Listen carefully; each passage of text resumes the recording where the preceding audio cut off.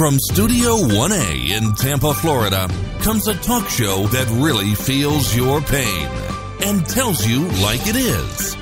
We love America and all that freedom-loving Americans want to protect.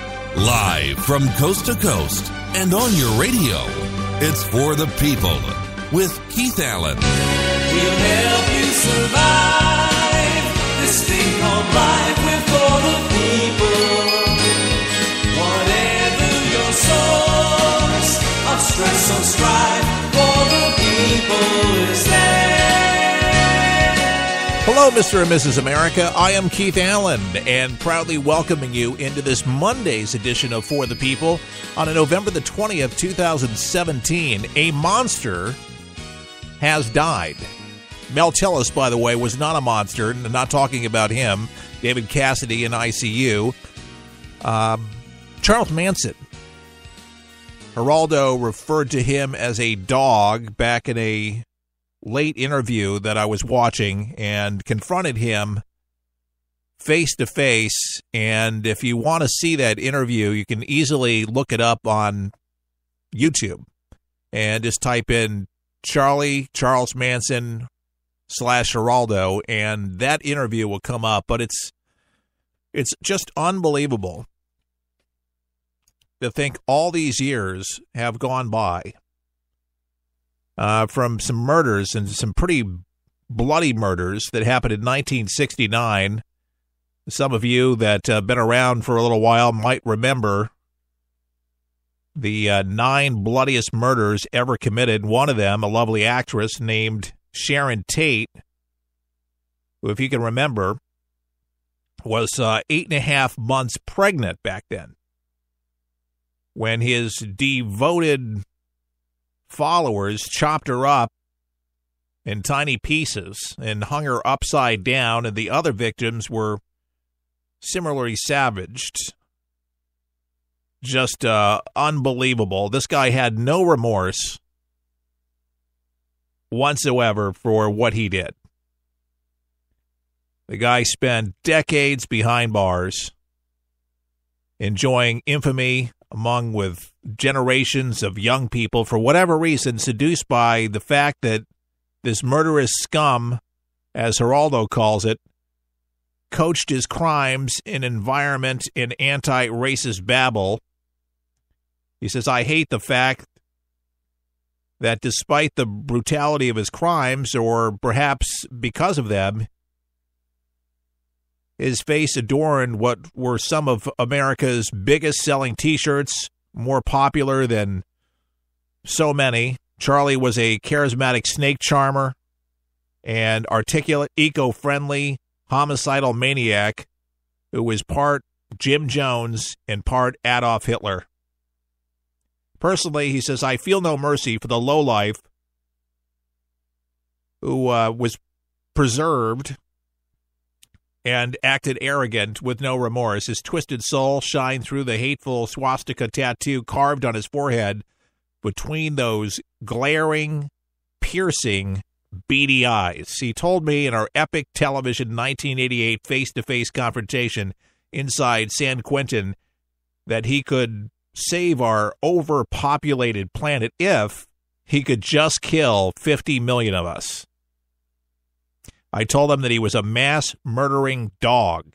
He told me that if he didn't like the way that our interview was presented, he would have my head handed to my family in a basket.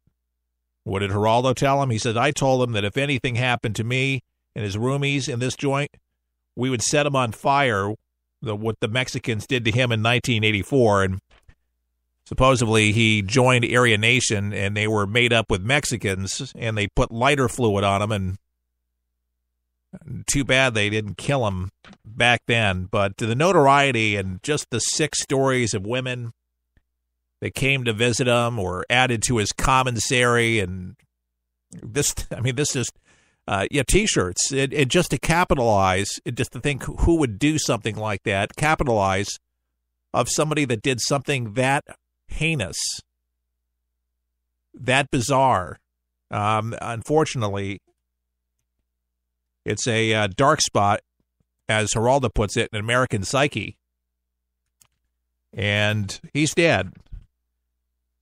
And Geraldo says, in his words at the end of this article, he says, "Don't rest in peace, Charlie. Go instead to be with your friend, the devil. Go to hell." Unless that man repented and asked Jesus to forgive him, I think that's exactly where he's going. And anybody that has that in their hearts, to kill in cold blood, have no remorse whatsoever for it, it's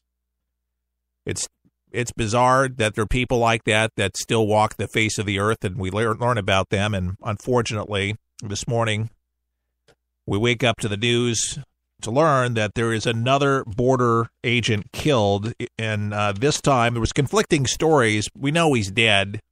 We know what happened at the border. An illegal immigrant trying to go over, and then another joined in on this assault, reportedly assaulted 2 U.S. Border Patrol agents with rocks, killing one, seriously injuring another Sunday. That's the latest reports, and details around the attack remain murky. However, the FBI spokesperson said Rogelio Mardez, that his partner, were not shot, and a National Border Patrol Council official was telling KTSM that the assailants were undocumented immigrants who used likely rocks to bash the agents. We strongly believe rocks were used. And folks, as I'm looking at the statistics now, 38 killed since 2003. This latest border killing makes it 39. So building the wall, folks, seems to be a very practical idea from those that come into our country, and this is the way that they want to come into the country.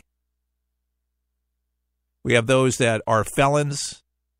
We have those that are gang-related, drugs, and they'll come in any way they possibly can, and they don't care. And that was cold blood. The guy had a family.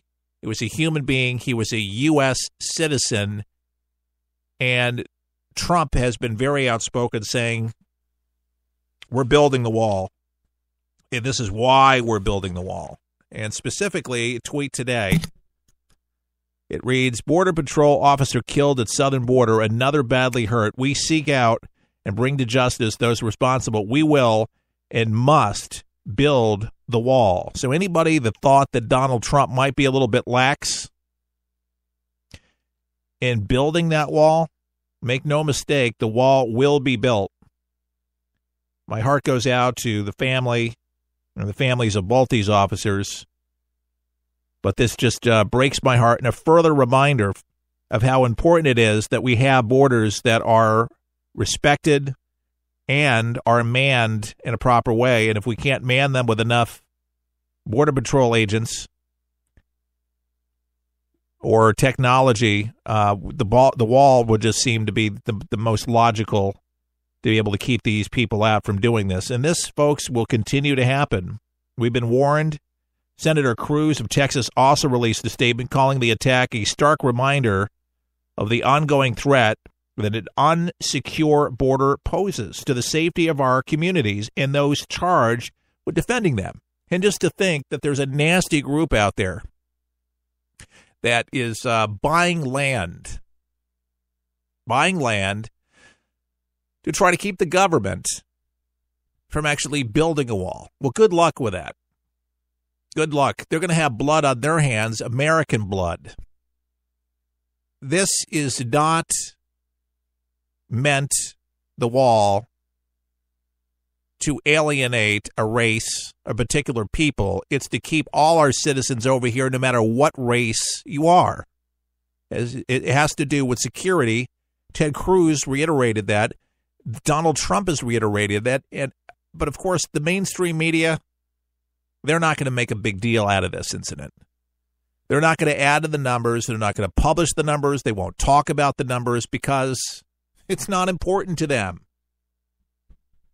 Because it's not their family member. It's not their neighbor. They don't live in the community. They could care less. And to me, that's a shame. Every life is precious, especially for those who protect us. And it was a Border Patrol officer that was just doing his job and got stoned to death at the border. Didn't have to use bullets. Use rocks, and what a hell of a way to go. Very, very sad. This is should not be happening. Border Patrol records are showing that Big Ben accounted for about 1% or more than 61,000 apprehensions agents made along the southwest border in October 16 to 17. 61,000 arrests made. I mean, that's a lot of folks. The region's mountains and Rio Grande make a difficult area for people to cross illegally into the U.S. from Mexico. But there's large spans of border that are pretty unprotected for the most part. Ladies and gentlemen, if anybody ever tells you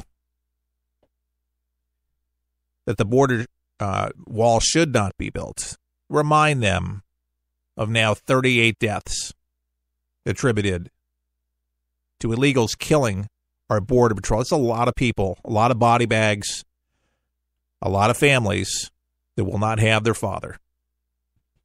I don't know about you, but that breaks my heart. And it should break the heart of every listener. Again, if we don't spend the time talking about it and focusing upon it, nobody else will. Very few will sit there and do it. But there is an attack, folks. There's an attack.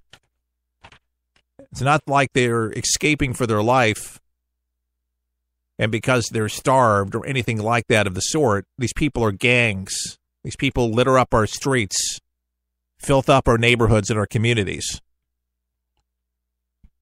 And this is the way that they want to enter our country. And folks, it's only going to get worse. And that's why Donald Trump is a visionary and has seen the necessity to be able to do these things despite what the liberal snowflakes will say. It takes a visionary with somebody that has some cojones that will stand up and just seize it in a practical manner. And it takes a businessman to be able to do that. You figure. Still complaining, obviously, about Donald Trump's style, flake, which obviously is a flake, but just can't control himself whatsoever. It's a shame, but here he is talking about the president. Come the party of Roy Moore and Donald Trump. We are toast. Okay. Well, his good friend Jason Chavis, he was a former senator, of course, Fox News contributor, friends with Flake, had this to say this morning. You know, this isn't necessarily a new position for Jeff Flake, but I don't think it's productive. I mean, they don't need a personal spat right now. We're trying to pass tax reform, and you got the president, Jeff Flake, with his own little personal battle. That's not helpful, nor is, I think, it effective. Of course it's not effective. The president's just trying to get things done, but this is the monkey wrench that we've come to expect. And unfortunately, he's trying to get tax reform done, trying to get it passed. We need to get a win. This team needs to get a win. And I am praying for this president. I don't know about you, but this, affects all of us here in this country. And if more people could just see the logic in that if the president does well, we all do well. I mean, it's a very logical thing. Instead, there's all these initiatives to try to get the president. This is circulating widely in liberal media, websites. Is it true? I had some liberals say that Donald Trump's going to be impeached. Is it true? They're going to get him ejected from the White House. Is it true? I'm like, no, it's not true. They would like for that to happen. They would like to imagine that that's going to happen, that they could do that.